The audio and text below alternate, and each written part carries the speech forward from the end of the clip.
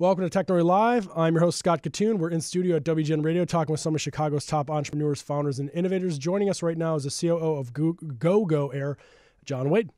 Thank you so much. Great to be here.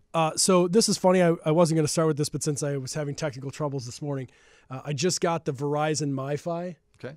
And obviously no relation to Air, but I'm just fascinated about how all of this has grown so rapidly.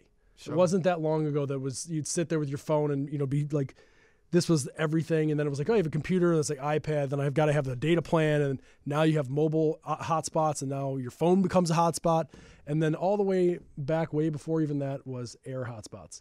How did you guys? Tell me more about Gogo Air. Sure. The company's been around about 25 years, so we're a 25-year-old startup, if you will. Originally doing things like voice communications to airplanes because there wasn't enough spectrum to kind of do anything more than just voice. And then way back in 2006, the FCC basically said, that voice service we have on airplanes today, nobody's using it anymore, so let's see if we can repurpose that spectrum for something else, and what can you do with it? And Gogo, amongst other companies, said, we could do broadband with that. So that's the FCC said, great, let's go and auction that, and Gogo was fortunate enough to be awarded the spectrum, and from that, in-flight Wi-Fi emerged, and that's the story of Gogo. When you get, with the awarding of the spectrum, is that something where there were multiple bidders? Was it something where, because I was just talking to one of the guys over at Verizon about, and I don't mean a local Verizon store, I mean like Verizon corporate, about how they got out to such a quick run in the MiFi space. They bought up all this broadband all over the country, and that's why they're able to tell everyone we have the most fastest internet, whatever. I don't know if you know this or can talk about, but how did you guys line up? Was it just first mover? No, it's to get the spectrum. It's an auction. So you're out there bidding against other guys, and so raising tons of capital is how you get there. Yeah. So we had to go raise a bunch of money and then spend, I think, 31 million. I think it was. We actually spent with the FCC to get the license rights, and then you got to go design the technology and put the network in place. So we've got about 450 cell sites, if you will, across the country that kind of deliver the legacy Gogo service that we'll talk about, which is more cellular based. Yep. So we built that around 2007, 2008. So a lot of people have used that on American and Delta and other airlines. And now we've upped the ante yet again in that we've gone from the sort of 3G technology into a next generation technology using satellite. And as recently as last week, we actually announced the fastest ever internet connection off an airplane anywhere. And the market responded with a resounding surge. It liked it. It certainly liked it. We went over 100 megabits per second, and that's the first time that there's ever been that kind of speed off an airplane. How does that? So what is the difference? Ultimately, I think people think that it's the same. Maybe it is. What is the difference between when I have my phone data plan that I'm using here and me being able to do it in the air? Sure. You can think of us like a telephony company putting a telephony infrastructure onto an airplane. It used to be that it was, we call it an air-to-ground product, so it was very much like a cellular system. Now it's satellite-based. So we're the same sort of way that your phone connects to a cellular provider, or if you have one of those satellite phones that connects to a satellite, it's exactly the same thing. You're connecting to a satellite, and then we put Wi-Fi hotspots on the aircraft. We put like 5 or 6 of them on, something like that, so there's enough bandwidth to be able to really use the link effectively. And then you just connect in, and whether you're paying for the service or whether it's increasingly likely to go free, you have the ability to connect and get close to a broadband at home experience, and certainly a mobile broadband experience. That's really what 2KU does today. It gives you a true mobile broadband experience. So what I think is really interesting about what you guys are doing as a company, just as a whole, not long ago, I had the head of talent for cars.com here.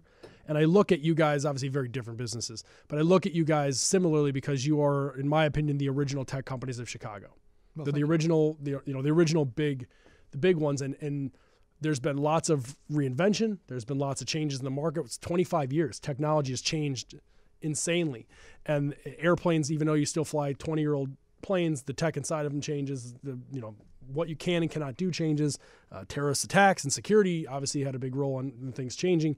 I guess the question I asked those at cars.com I want to ask you is, how have you guys stayed sort of like a big startup, which I still think you guys are? How have you stayed nimble enough to, particularly in aviation, to be able to make adjustments on the fly and to continue to be 5-6 years ahead of the roadmap so that you guys have a big surge not long ago, which is awesome? Sure.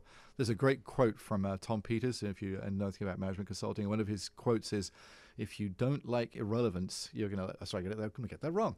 If you don't like change, you're going to like irrelevancy a hell of a lot less. You have to be able to change. You have to be able to innovate. And one of the things that Gogo has managed to do as we've kind of grown from this small startup to this $600 million and growing company today is by innovating, is by constantly looking at what you do, how can you do it better, and not being afraid to throw out what you did in the past and bring in something new. How do you do that? How does that manifest itself internally? So we as customers get to see that, the fact that we now can actually, more, if I remember reading in the piece you're talking about, the announcement you're talking about, more people on the plane can use it and use it faster and better. How do you guys do that internally? How has the company growth internally changed? Do they work in teams, innovation teams? Like how do you structure it compared to, say, your normal, big behemoth company? Sure. It's kind of a fascinating balancing act, because what you've got to be able to do is you scale the company, you've got to kind of operationalize. And with operationalizing a company, you can actually kill the innovation, what actually makes you something novel and unique in the first place. Yep. As COO, which happens all the time. It does, yeah. As COO, I've got the responsibility for operationalizing it. Now, I happen to be a nerd myself, and I've got a tech background. We've got an amazing team in our CTO team, and we constantly innovate around wireless technologies, so we're always kind of pushing the leading edge. And I think beyond that, in terms of just having the great tech talent we've got, it's about the culture that you bring into the company. And right from the CEO down, one of our core mantras is to constantly innovate, constantly challenge the status quo and say, how can you do this different? How can you do it better? So it really is just pervasive throughout the entire company, this willingness to kind of not only improve, but where necessary, tear things up and do it completely differently. Would you say that was something that was intentional from the very beginning, that the growth was like that, or was there ever a moment when you guys looked at it and were like, this, if we're going to scale, we're going to have to make some serious changes, or things are not going well and you had to make changes? How was it intentional? Right from the get-go, you guys knew this is how we're going to do it, there was a plan and we followed the roadmap, or... No, I mean, I wish nothing ever goes that way. Yeah, nothing ever goes that right. It's like the Mike Tyson quote: "As soon as you get punched in the face, the plan changes as soon as you get punched in the face the first time." So same kind of thing along the way for Gogo. There's always been challenges along the way, and it's that kind of that balance in terms of making sure that you can scale. And we do it in the aviation industry, right, which is a highly regulated industry, which because it has to be, because airplanes don't fall out of the sky, which is a good thing. Certainly especially is. as I'm about to go and get on one of those airplanes. Yeah. So we're constantly looking at how we do things safely, with a very high level of safety and all the oversight from the regulatory authorities, but at the same time not losing that core of what it is that makes you different. How do you innovate? How do you constantly stay ahead of the changes that are happening?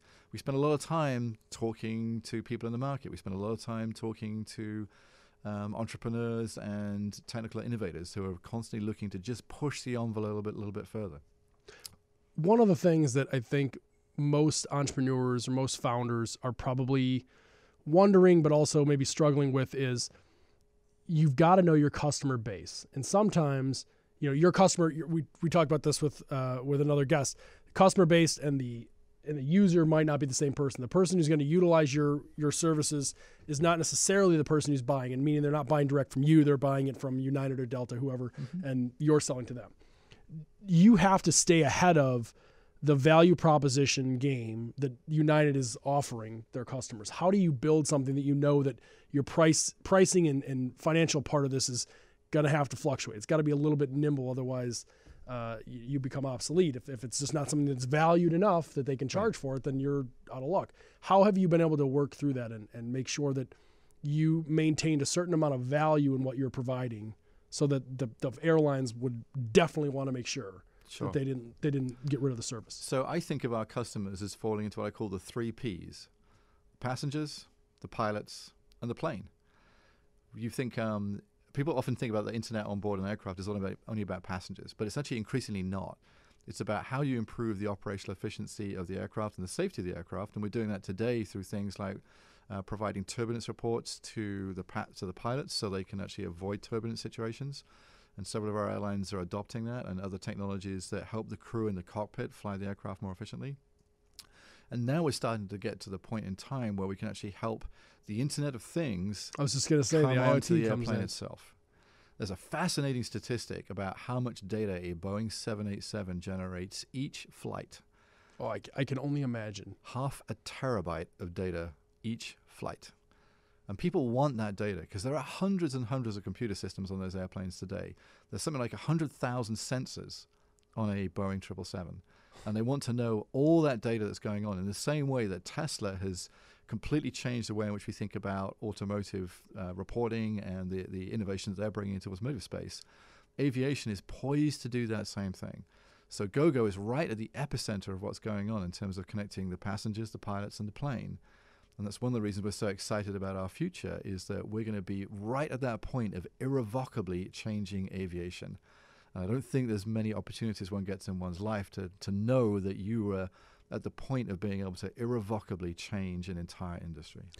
I was just going to ask if you're able to read this screen over my shoulder, because right below the last question I had run down here is, where do you see the change of history going, and where do you see things going in the future? And I was going to enter the conversation if you were not a great guest, which you are obviously a great guest. If you weren't, I was going to say, hey, like, keep feeding you things. IoT was the one that I was going to lead with, because it's no brainer to me that aviation, my father flew forever, meeting lots of pilots. It's not the fastest, tech savviest thing, which is funny because the plane is full of gadgets and it's like the biggest piece of technology we have. But yet a lot of pilots and people in aviation don't seem to be really, tech savvy, so to speak. I think that IoT is going to change that just by a ton, because you're giving so much information to people who are just generally pilots and things tend to be naturally very curious.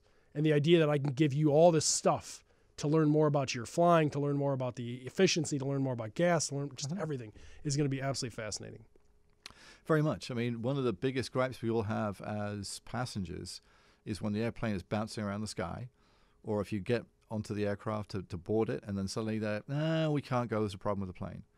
So we've already started to change the first problem in terms of bouncing around the sky by giving the pilots views of weather 200 miles out, so they can change for flight clearance ahead of hitting turbulence. In fact, the air traffic controllers are now asking the pilots, how do you know this? We don't even know this ourselves in the ATC centers. The next change in aviation is to go from on schedule maintenance to on condition maintenance. Because today, if we know what the condition of that part is on the aircraft, we can start to predict when it's going to fail. So we can actually change that part ahead of it failing, ahead of you being sat on the plane thinking, when are we going to leave? Because the airline will know ahead of time and can preempt that problem on the aircraft and keep those aircraft flying more regularly. As well as, I think, just keeping a better line of communication to the passengers. I think one of the major reasons that, we all sit in traffic, right? We're all in the car in traffic. That's not... It sucks, but we all know what the problem is. And I think that's what leads us to be like, all right, I can rationalize with this, I can do whatever. It's when we travel via flight that no one says anything. We don't know what the hell's going on. So we're sitting there for like 2 hours on the runway and we're like, what the hell? I think that with all of this, there's a better stream of communication. And so you can, again, through the data, you can reach the passengers and tell them, hey, here's what's going on. Here's the timeline. Here's how long it traditionally takes. This is 15 minutes is not just my estimated guess. This is literally a line of machines saying that we're accurately 10 minutes away, 5 minutes away, 4 minutes, and update people, and they know what to expect. And I think that's going to be a huge game changer, obviously for you guys, but it's a game changer for the airlines themselves to make the ones that use the tools that you provide a better overall experience, and therefore more passengers want to fly with them. One of the biggest stresses for people on a plane today is, did my bag make it? Yeah. And with an app on your phone and being able to connect right into the airline's back office systems, they're going to be able to tell you that your bag is on the plane. So there's so many ways in which we can take the technology today and make that travel experience more comfortable for you, more reassuring for you. We're really just at the forefront of how... Well, I know where my tax rebate's going, I can tell you that. I know where I'm putting that money in there. This has been incredibly fascinating, John. Thank you so much for taking the time. Where do people go to learn more about Gogo? They can go to gogoair.com, which is a great portal for people to kind of learn more about what the company does. We've got some new web presence we're going to be revealing that talks about more about our 2KU technology and all the great things that 2KU is going to be doing. Very cool. Thank you so much. You're very welcome. Very cool. Thank you so much. You're very welcome. Very cool. Thank